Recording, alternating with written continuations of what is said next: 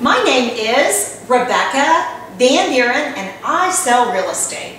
So you've just purchased your new home, you've completely unpacked and now you're settling in. Well, one of the next things I would do is locate the breaker box. This particular breaker box is located in the garage. I would familiarize myself with the breaker box. Oftentimes the builder will go ahead and identify what the breaker is and what it goes to, or possibly even the person that lived in the home before you do will have done that for you. If not, I would find a friend or find a family member and get that identified. Maybe you want to do a home improvement project and take a light fixture and replace it and put a fan up there.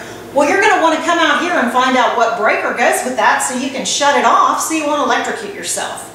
It's also good to know, maybe after a storm, if one of your breakers is tripped, where the breaker box is so that you can go and turn it back on.